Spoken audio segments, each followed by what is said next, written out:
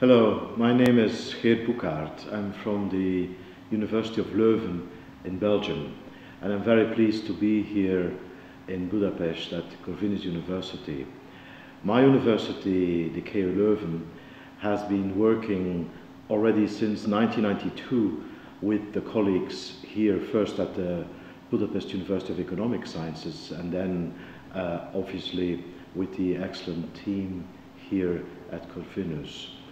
My research is about public sector reform, and you should know that in general there are like two major groups in this story.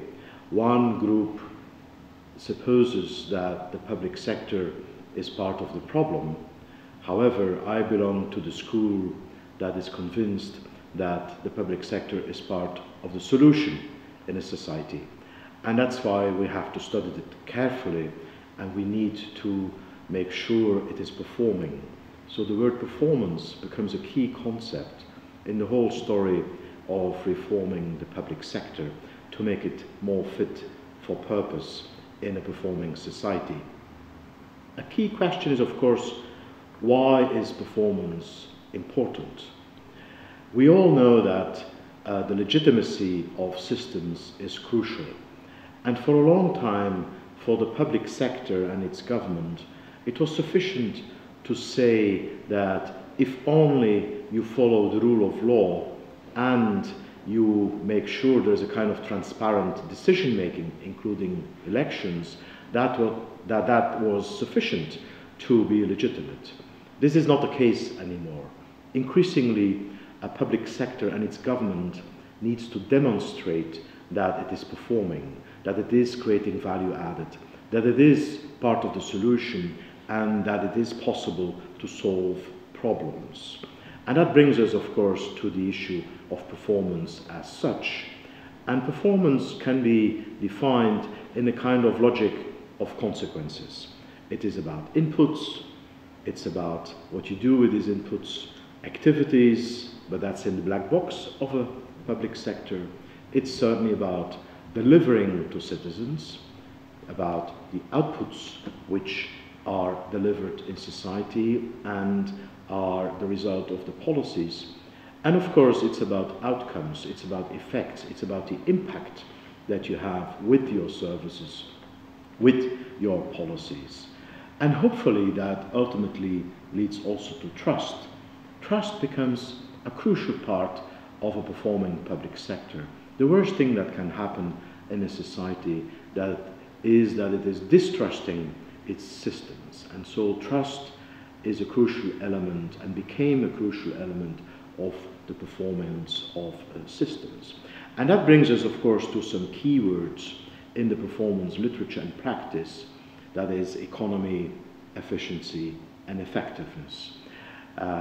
Countries, policies, organizations, they have to show, they want to show that they work in an economic way, in an efficient way, in an effective way. And sometimes we add a fourth E, which is equity or equality. That's the logic of consequences. You put something into the machinery, and there is an output, and there is an impact. There is also a logic of appropriateness, of course. Appropriateness is about behavior, proper behavior of civil servants and politicians. It is about corruption, of course. It's about conflicts of interest, but it's also about transparency. It's also about inclusion. Inclusive policies are part of appropriate behavior of a public sector. And so it's important to measure these things, because we cannot assume this happens automatically.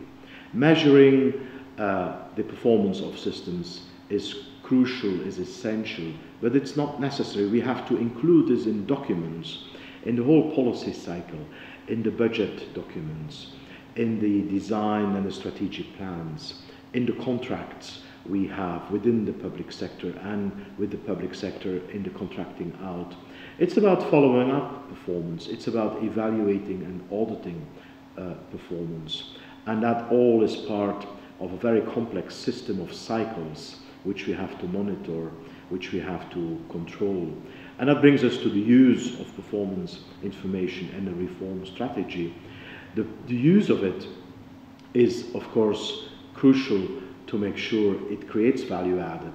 It's about controlling, it's about steering and correcting measures, but it's also about learning, because if we can compare, we can learn from others. We have to share these experiences. In a strategy to improve performance in the public sector, we actually want to learn from better practices. And the third element, next to steering and control and learning, is accountability.